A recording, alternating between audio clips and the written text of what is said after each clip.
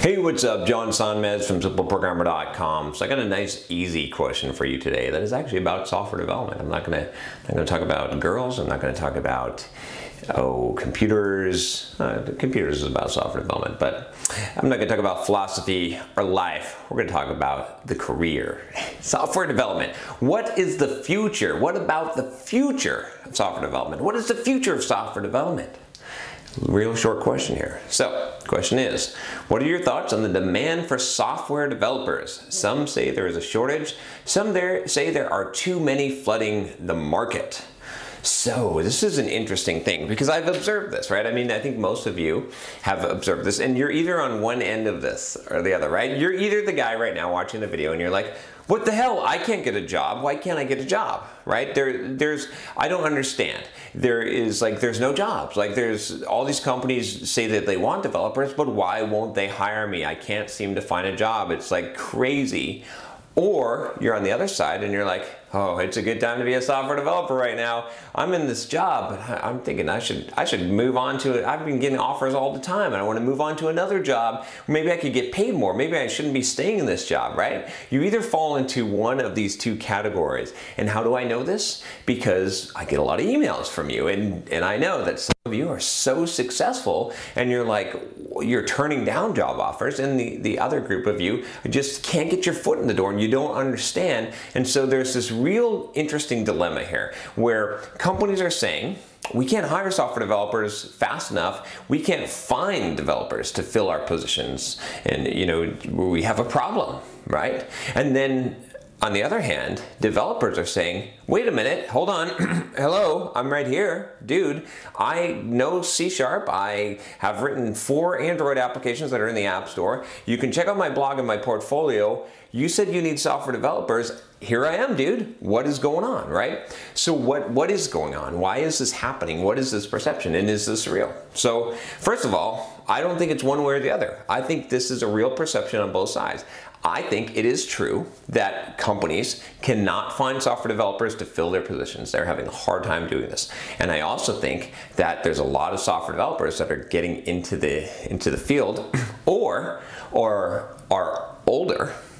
Okay, because we've had, I did a video on what happens to older programmers, and I've done several of them because a lot of people are claiming age discrimination, right? So I think both of those categories, younger and older, right, feel like they can't get jobs and that there's no jobs out there, and what the heck is going on?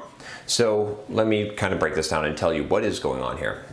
At least my opinion of it. So what I think is happening is that the thing is that there's this whole idea of this 10x rule of like a really good software developer can do 10 times the work or be 10 times effective as a poor developer. In fact, I think it's actually more than that. Some people say, no, that's crazy. No, it's not crazy.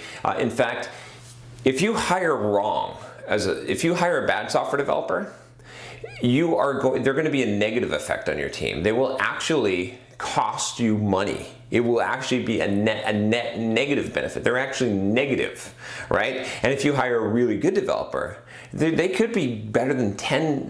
It could be like you've hired 10 developers. You could get that much effectiveness, right? So companies don't want to hire negative, and they realize this, and they realize that most developers out there are crap, right? And if you don't believe me, just look at this. Back a while ago, I've talked about this a lot. That one of the shocking things, a lot of bloggers, I think Jeff Atwood from Coding Horror blogged about this, kind of made this topic popular, of FizzBuzz, right? Is it basically all these developers, and you can look it up, I'm not going to go into details of FizzBuzz, but essentially at interviews, a lot of companies were doing this FizzBuzz test, even when it was known, and developers couldn't write the simple application, the simple program to, what was it, like every 5th to count, and every 5th word it would say fizz, and then on the 10th word it would be buzz, and on the 15th word it would be FizzBuzz, right? Or something like that. I don't even remember what the exact thing is, but it's a simple problem, right?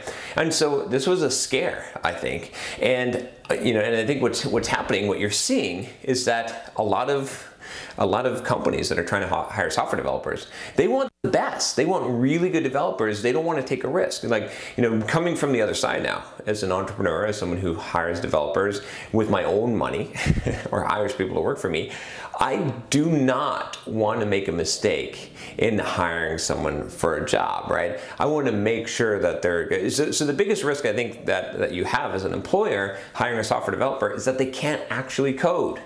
It becomes a real big liability because you're not going to find out for a while, and they might be able to pass the interview and pretend like they can code, but then they're going to screw up your code base and you're going to have a huge problem. By the time you've discovered this, you've been down one person who's actually destroying your code base and taking up space, and you've lost time, and so there's a huge fear and danger, right? So you've got to demonstrate the ability to be able to code and to be competent in the environment, and that you're actually going to be a net benefit to the team. And so what I think is happening is, honestly, a lot of companies are looking for these top developers. And what it is see, there's no shortage of developers, but there is a shortage of top developers that have the experience and the reputation to back it up, right? And that's where some of you have the ability, right? But you don't have the experience and you don't have the reputation. And again, this is why I stress so much on the power of marketing yourself as a software developer, right? Again, you can check out my course on how to market yourself as a software developer. I didn't mean for this to be a plug for it, but check that out. And that's why I created the course. It was the first course I created for simple programming. That's why. Or you can just sign up for my blogging course. We'll put that one here, and you can get started creating a blog. And the reason why that's so important is because that's going to get you some of the reputation and the credibility, right? If you have a blog, if you've been maintaining it, if you can build some kind of authority in your niche, in your subject area, that's going to go a long way, because now you're not going to be a risk, right? You're going to be a safe bet for a company that wants to hire you, because they're going to say, okay, well, this person, they've got a blog, they've got a portfolio, they might not have a huge amount of experience. Maybe if you do, it's going to be beneficial, but they know that you know your stuff, right? And again, I talk about not coming in the front door. We're not going to talk about that here, but so that's really what's going on in my mind, is that these companies, they're looking for top-notch developers. And so there's not as many of those. There's a lot more new developers, right? And this is where, sorry you old developers, but I'm gonna be blunt with you, right? You need to get your skills up, right? You're not being age discriminated against. It's not true, because hell, I would love to hire, there's no better hire than someone that's got like 30 years of experience and knows their shit, right? And is up to date on the new technologies. You can school those young kids and tell them how to actually build software. That's the best, old cranky mentor. I want to hire a bunch of those and get those young whippersnappers, working and understanding the power of hard work. But the problem is, you still are, you're still ASP.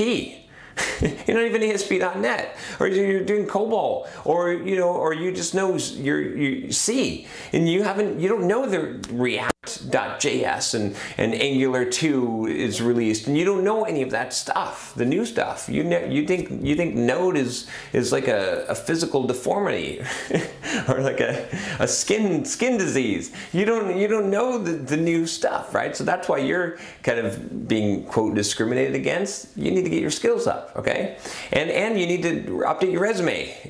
That double space, single mono space font, that's no good.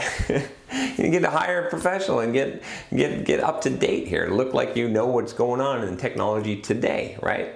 That's the thing. You don't want to look dated, right? Update that headshot too, 20 years ago headshot, no good. That doesn't work on your LinkedIn profile. It makes you look old. And when I say old, like, you don't know what you're doing anymore. Like, you didn't keep up, right? You can be old, but look new, right? You can be sharp. You can be the guy that knows all this stuff. So anyway, I don't want to go off too much onto that, but this is what's going on. So if you want my honest, evaluation of this, I'm telling you, this is what's going on, is that you have companies that are basically there's a shortage of really good developers. And there always is going to be, because there's more people coming into the field and then there's people exiting the field, right? So there's a very small, it's a triangle, right? It's a pyramid here. And at the top is experienced developers that are actually really good, okay? And there's not very many of those. And at the bottom is brand new developers and old developers that didn't keep up with the craft. There's a ton of those, okay? And no one wants to hire those because they want so you have to do your job if you fall into the bottom of the pyramid to kind of move yourself up or to make it appear that you're on that level, right? Like I said, I give you some techniques. I'm not going to go into that. I want to talk more about this video about what's going on rather than the solutions, but I've given you some solutions, and one of the big ones is to market yourself. This is why it's so important, right? Because that is a way to overcome that disadvantage and to get your foot in the door. And I talk about this plenty of times in my courses and on my blog posts and on videos here. You know, check out the channel, and you'll hear plenty of ways to market yourself, to build a brand, to be able to build a reputation, to get your foot in the door, and especially when you're first starting out. So, and to build a portfolio, all these things can really help you. But that's what's going on. This is why the perception is there. And, you know, I don't see that changing. And so where's the future going with this? It's only going to become more so, because to become a top-notch developer, you're going to need to know more and more stuff, and you're going to have more experience because technology is changing so rapidly, and you're going to have to prove yourself, and there's going to be more and more people coming into this field, more and more programmers every year. So you're going to have to, the competition is going to be greater at the bottom, right? So you want to move up, you want to get your foot in the door. This is why, hey, if you got to like do what you got to do to get your foot in the door, once you get some experience under your belt, then you can go, you can fly, and it won't be hard. Because and again, ask an experienced developer, right? If you don't believe me, like I said, there's two categories of you that are watching this in general.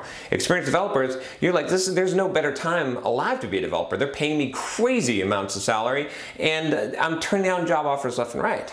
And if you're not an experienced developer, it's a famine. You're like, what the hell's going on? So here you go. That's it. You know, it's up to you to figure out how to solve this problem. Like I said, I've given you some hints. One thing that you can do is you can subscribe. You can click here, and then you can listen to me coaching you. You know, every day, a couple of videos. You know, get some of the psychology, get some of this under your belt. Just click the subscribe button, and you'll be part of the community. All right, I'll talk to you next time. Take care.